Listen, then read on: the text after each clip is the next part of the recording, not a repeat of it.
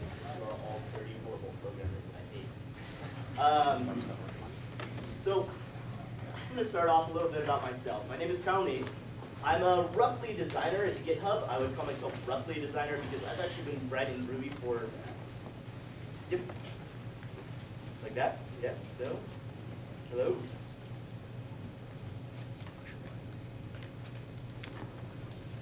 Gotcha. Just keep going? All right.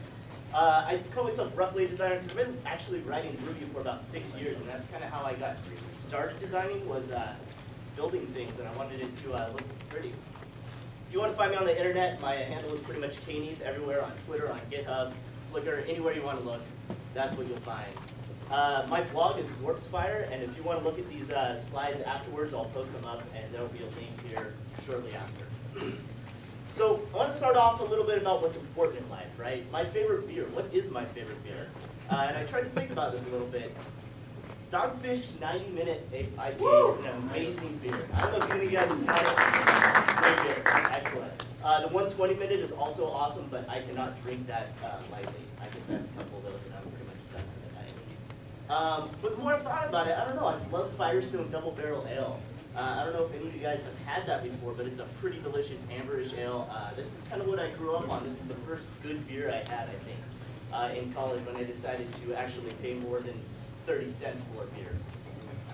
But you know, I can kind of always go for a Black Butte Porter. I discovered this through my PBX friends a few years ago, and I love it. And Sierra Nevada is always there, right? It's at pretty much every bar, delicious pale ale, great thing. But luckily for me, I don't have to choose. I work at a company where we have a 4-tap kegerator and a custom ingrained OctoCAD top. So I'm kind of lucky like that. I guess I like that. Also, I like to fall in the snow a bit. I decided to learn how to snowboard this year, and I've been going up to Heavenly all the time. So I think that's pretty much my talk, I think, right?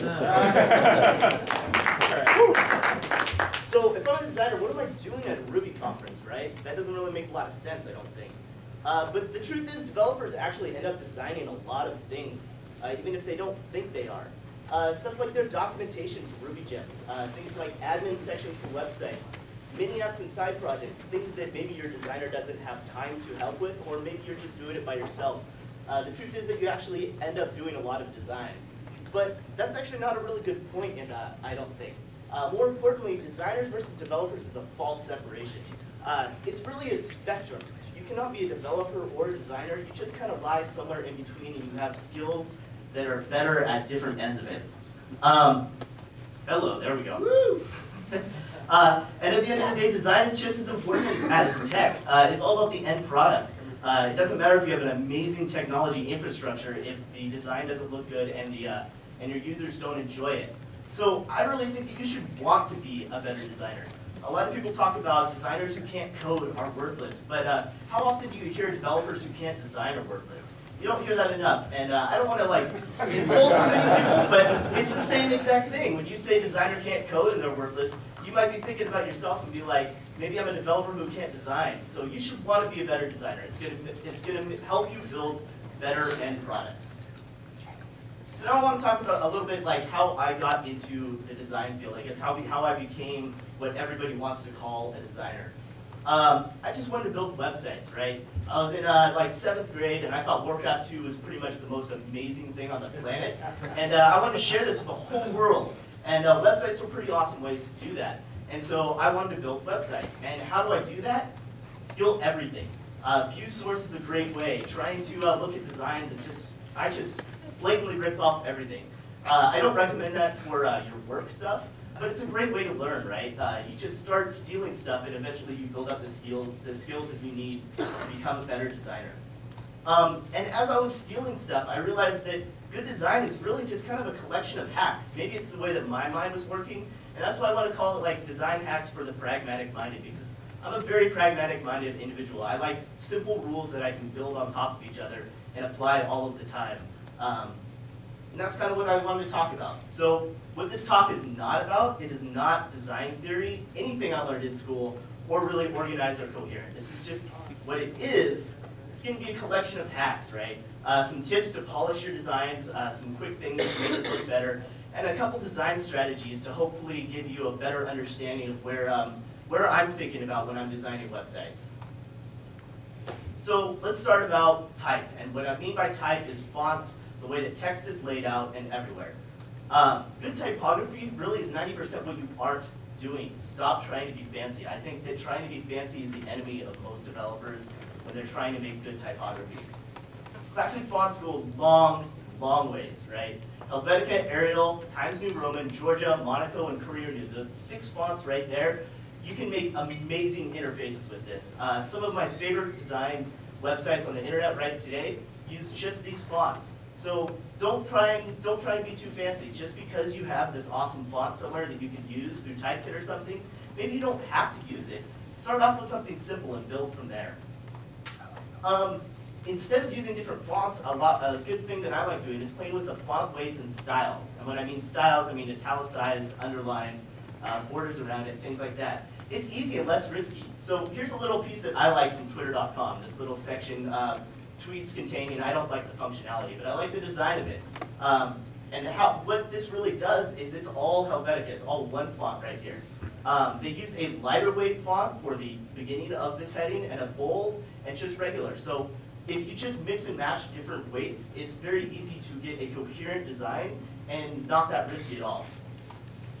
Here's another thing, increase line height to improve readability. Standard line height is it's the distance between the lines of text. So the distance between the bottom of Weird, GitHub, and the top of You probably know. By default, browsers use a pretty compacted line height, and if you just increase it, it makes things a lot easier to view. So you can see as it switches back, when you increase the line height, you increase the space between. It's not that noticeable on the slide because there's actually a little bit of text and the font size is huge. But when you start talking about smaller font sizes and longer line lengths, it really starts helping out. Here's another awesome thing. It's a tool called a baseline grid. And it's a great tool to align your type. I don't think you should be super obsessive about it, but it's a great tool. What is it? You line out a vertical grid. So I have a vertical grid here of 50 pixels. And you choose font sizes that fit within it, hopefully. So if you use font sizes of 100 pix and 50 px, you're going to be able to spread things out really easily, but you're not mandated to do it. The idea is that you line up the baselines of the text to one of those grids everywhere. And if you do that with images and tables and borders, you get a really nice vertical rhythm to your designs that's very easy to lay out like pragmatically. So now I want to talk a little bit about color. Color, of course, is a great way to highlight content, to make things stand out, to make people look at things. It's also a great way to set expectations, right? When you see this text here, you see the blue text of GitHub Shop, you're probably going to want to you probably want to click on it. And that's years and years of learned behavior that you see blue links on the internet probably mean you can click on it. But you can do this a lot more throughout apps too, by using specific colors to denote specific actions or specific functionality. So it's a great way to teach users what something might be. But using colors just for the sake of color can be actually pretty distracting and harmful. I like the colors here, that's pretty awesome. And so what I think is a great tool to do this is start your designs in grayscale. Make everything grayscale, build it out, and add color later. What that does is it kind of forces you to really think about why are you using color rather than I should probably just add some red to this design. And that's a great tool, I think. I do this a lot. I'm probably guilty about staying on the grayscale side a little bit too much, but I guess that's kind of personal choice at that point. A lot of people, when they try to use color, they use a colored background, and then they start putting gray text and gray borders around it. This is a super pet peeve of mine. I don't know if it's going to work out too well on this projector, but I guess we'll see. Add some of the background hue to the text and the borders around around things. It really is a great small touch, and what it does is it makes it feel like you're using a darker version of the color rather than gray. And a lot of this is just because people think, oh, black looks a little bit too black, I should reduce the contrast, and they take black to gray rather than black to a grayish blue. So try that out on your designs or borders, text. It really helps out, I think. if you ever play around with Photoshop or something, you wonder why do your gradients look so drabby, right? It should be pretty easy. I just go in here and click gradient, and I see all these awesome designs on the internet, and they're like very vibrant, but why does my stuff look so drabby? The secret is something called a color mode, or a blend mode. So blend modes choose how to apply one layer on top of another. So if you start with one layer of a black to white gradient, and below it you have blue, you can use something, this is an overlay blend mode, and it makes the color really vibrant. So if you look here, it's kind of drabby. You go over here, it's pretty vibrant and kind of light. And here's another example is color burn. It makes it even more like a rich color. So try out different blend modes when you're creating gradients. I think you'll find out that you're going to be able to keep a lot more vibrant colors and a lot more liveliness to your design. In the end of the day, what I'm trying to say is that adding black or white as a straight opacity to colors actually desaturates them. When you want to make them darker, you want to add black, and you also want to saturate it and make it a little bit more richer. And when you're adding white, you don't want to wash it out. You want to make sure that you're creating a lighter version of the color. So that's a great way to play with gradients and make them a lot nicer looking. So cheating with stock icons and images. I think a lot of people are afraid to use stock icons and images. They think they're like a cheap or a coward's way out. That is not true at all. Stock icons are awesome. First off, salads are hilarious, right? And they're a great way to spice up boring pages. I don't know if you know this, but single women love laughing alone with their salads. It's pretty sweet. But just check out restaurant websites. You'll see what I'm talking about. But seriously, Octocat is a great example. Octocat was something that Tom Preston-Werner found on iStock Photo because he wanted to spice up the 404 page. And as it turns out, Octocat has become a huge part of the GitHub brand, right? We have Octocat stickers, Octocat shirts. We've modified him. He's all over. So he's a very iconic piece of GitHub. But he started off as a little stock illustration that Tom was looking to make a web page a little bit better. Another thing is icon sets. Icon sets are crazy cheap and crazy helpful for designs everywhere. You can use them in buttons. You can scale them up and use them as backgrounds, use them as infographics, and they're so useful. I highly recommend getting one. As far as how cheap, Pictos is a great example. 648 icons, right? And they come in PNG and vector formats, which means that you can scale them as big or as small you want. And they actually have some of it available as a font face compatible font, so you can use them without using actual images, which is also awesome. But $240. Think about how much you get paid, and think about how much that might be useful to you. And think that you might be able to use an icon set for hundreds of projects, right? I bought Helveticons maybe a year and a half ago, and I'm still using them. So it's a really good value. I highly recommend getting it just to make it'll make things look a lot nicer, a lot easier without having to think, oh, should I make a little icon that I'm going to draw in Photoshop, and it's probably going to suck. I suck at creating icons, and I've been doing this for a long time. And basically, your time is better spent elsewhere. If you're not a great photographer, you're not a super professional photographer, go look on iStock Photo and buy some photos. It's really not that big of a deal.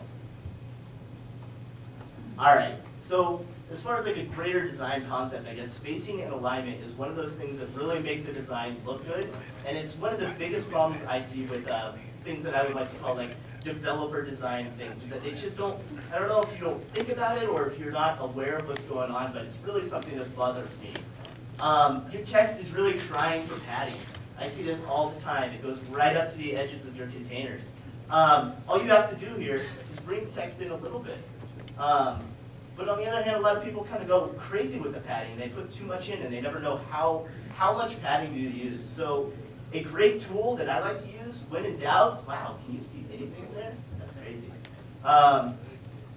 Is to use equal padding on the sides and on the top and the bottom, and make sure that the padding equals the margin equals the font size. Great way to make things generally look good, and you don't have to try too hard.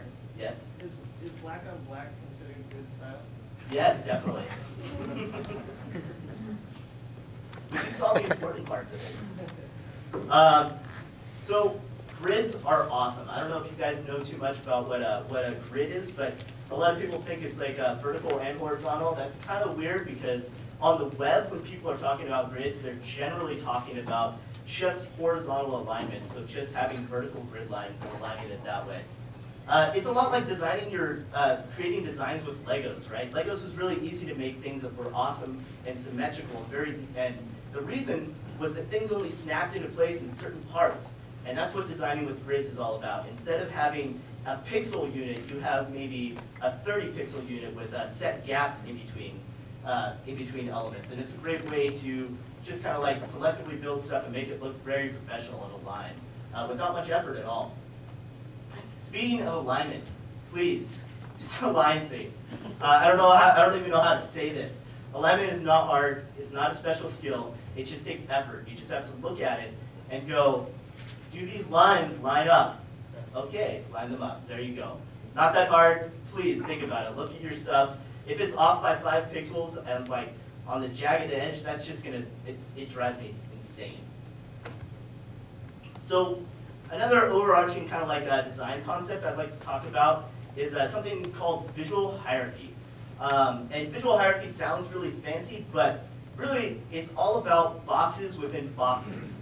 And what I mean by that is that related elements should be grouped together. So here's an example thing. We have a little user box that might appear in the top of your website. You have the user's avatar over here, you know, their name, maybe some points that they've earned, and some links to the stuff. And why this is good visual hierarchy right here is that if you look at this block, the AutoCAD avatar really owns this block. It kind of starts it off and anchors it. So you should think that everything within this block is going to descend from that idea of what is anchoring it visually.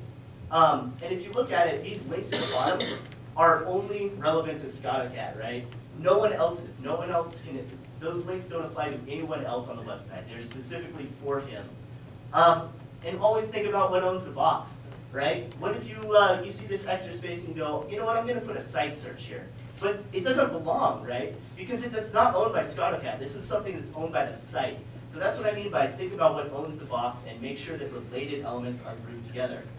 And again, UI design is really about a series of boxes within boxes. And I don't mean actual boxes, I don't mean squares. I mean boxed elements visually.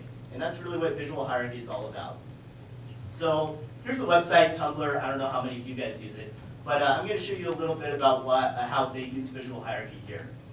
So if you look at this top header right here, we have the logo, which really anchors that top box that I'm talking about. And these global actions here, so dashboard, explore, goodies, and account are all like different sections of the Tumblr website that you can go to. So they're really like global links that anchor there. And if you look at this next box, really, this whole column right here is owned by the activity stream, which means that other things that people are posting and things that you're posting as well. And that's really what you want to think about. Everything in that column should be owned by the activity stream. And so if you take it one more box down, you see that this is a post by Pi here, and it's really owned by his avatar here. You have his post on the right, and if you hovered over his avatar, you'd actually get functions to follow, unfollow, things like that. And if you go one more, you'll see within the box there are actually post-specific actions. You probably can't read that text, but it's a reply, reblog, and then an icon to like it and an icon to respond with a photo. But those are all post-specific. They're not related to Pi. They're not follow Pi. They are actually specific to the box, and that's because the post owns that box.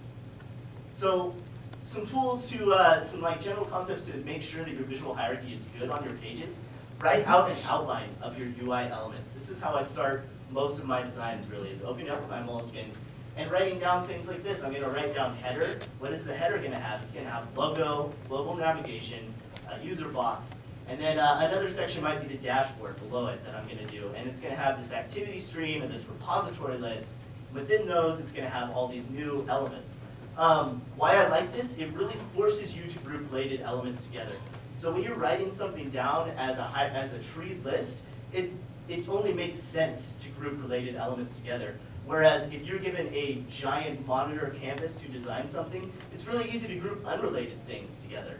And each of these trees is going to represent one of those visual boxes when you're done. So you can take out dashboard, and everything under that should be in a containing box somewhere. And everything under activity stream, my friend's actions and my actions should be within that box. So Maybe you have tabs for my transactions and my actions. Make sure those tabs are within the box of the dashboard somewhere, or within the box of the activity stream. I see this a lot. People use global navigation as tabs for content that is only a part of the page, and it's kind of really annoying, but if you write it out as a tree, it kind of forces you to think, where should this stuff be grouped together? Another tool that I like is something called the squish test. And what the squish test is you take a screenshot of your design or a cut from Photoshop or something, and you shrink it down. And when you shrink it down, you really get to force yourself to look at the elements and how they're grouped together rather than being able to read pieces of text. And the point is that you're going to obscure details here and see how the design kind of fits together. So maybe you have a 1,000 pixel wide screenshot, and you squish it down to 400 pixels and kind of look at it, see if it makes sense, and it's a really good reality check on things. And it also helps you see things like call to actions. And can you actually, is that really what is anchoring the page visually, the thing that I want it to be? Maybe it is, maybe it isn't, but this is a great pragmatic way to do that.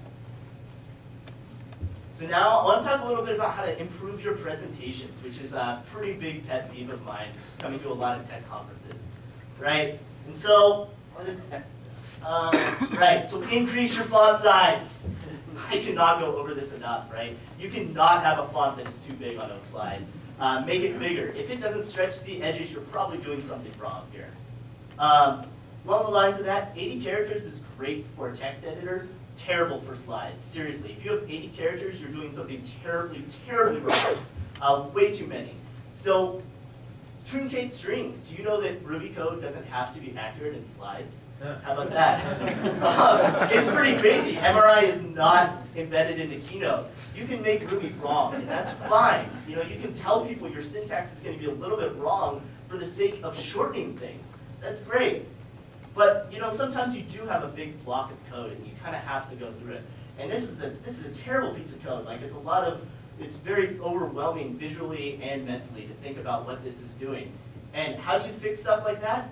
Step through it one line at a time. So truncate things on the top and the bottom, and just go through it one line at a time. This is a lot easier to describe things and help people remember how it works. So maybe you start off with a slide like this and say, you know what, don't worry about it, I'm going to step through it line by line. And then you start there and go through. Think about it, it's really not that hard. Some simple rules as far as like code goes. I think 40 characters wide is pretty much, it's a pretty good goal. I don't think you should ever go past like 60 or so. And make the font and about 4 lines of code vertically. If you have a lot of lines of code, it's not just about whether people can read it on the screen. A lot of it has to do with mental overhead.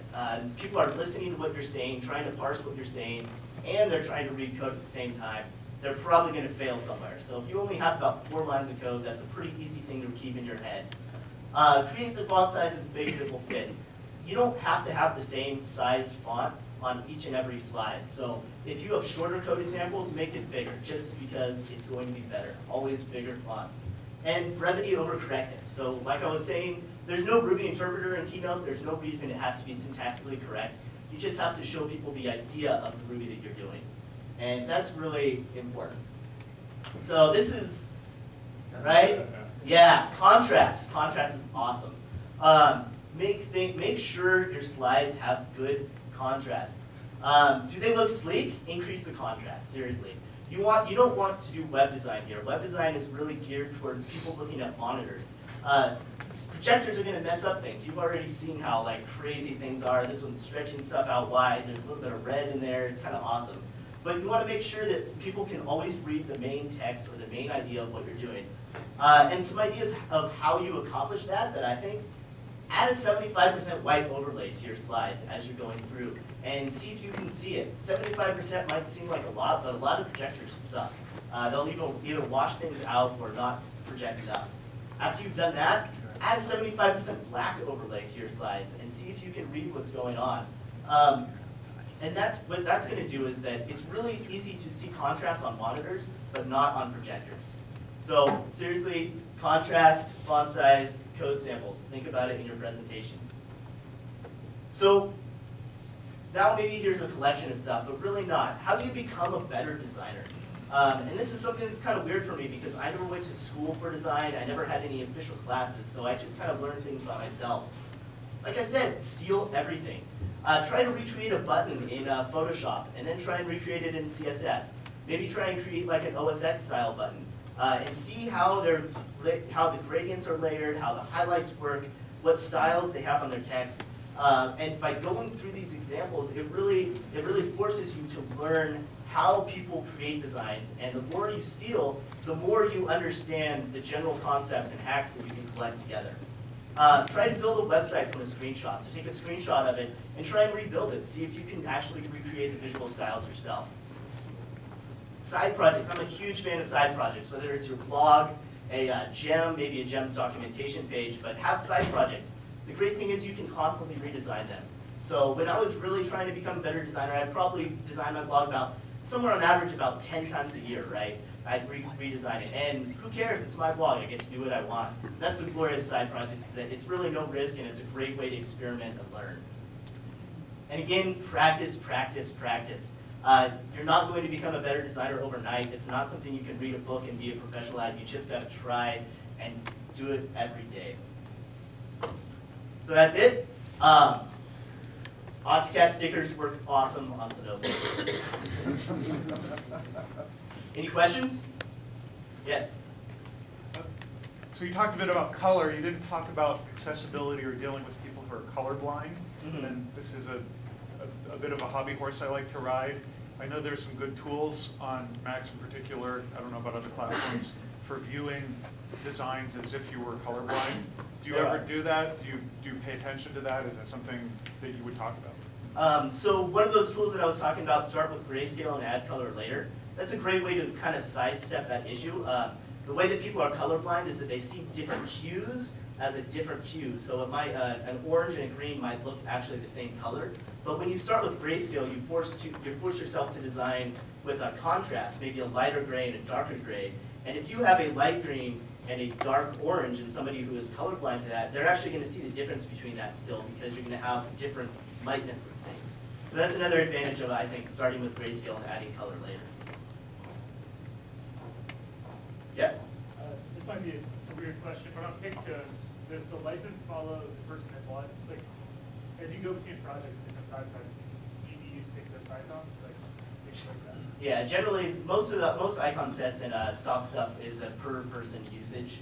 Definitely read the licenses and see what you're doing, but the icon sets in particular are generally geared towards like freelance designers, and so they're very much like share between projects, but do not distribute them and sell them to other people.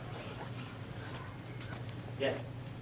I'm going to take the opposite perspective of my friend here, Josh, and ask you about color from the other side, which is, have you ever read anything by Donald Neath about the use of color in information theory?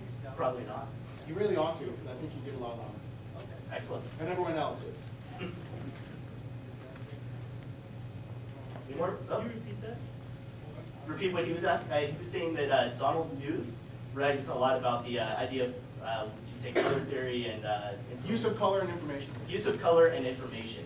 And it's a good resource to read about how, I guess, I'm assuming how people react to color in design. Use less, but use it. Yes. There's the one sentence. Yes. Can you talk a little bit about any hints or tips you have as far as using progressive disclosure to reveal sort of depths of information? Because I noticed GitHub has done a couple of interesting things with that, like clicking on source files and having that sort of slide in from the right. Just curious if that plays a role. Do you mean like? I guess there's two different ideas of progressive disclosure to me. One of them is like hiding elements and like collapsing them and then expanding them later. Or are you? I'm not sure. I would just say any sort of element in the page that reveals other information that you don't see initially. Gotcha. A good tool of that is using kind of first run things. So I don't know if you've used the GitHub file finder, but the first time you use it, there's a little banner that shows up that explains what it is. And then you can click X and it never shows again. That's a really good tool, I think, for application design, is showing little tooltips and overhelp people in the beginning, and then allow them to hide it forever and never show again. In general, I like to over-disclose at first because people will expand things by default and then make them collapse it the first time, and then maybe subsequent things are collapsed. But if you show things at first, it forces people to see what it is, and it's a lot easier, I guess, mentally to collapse something because you want it to go away than to expand something that you don't know if there's stuff below it. Yeah? You spoke briefly about font weight and font style and like line height and character width being a way to your style body. What do you think the role of text shadow is? Do you think the right text shadow is take place inside the body content style? It really depends, I guess, on the visual style of what you're doing. So, Can you repeat? yes, he was asking what the role of text shadow plays inside of making things easier to read and such. A really good example is using light text, so white text on top of a darkish gradient background button.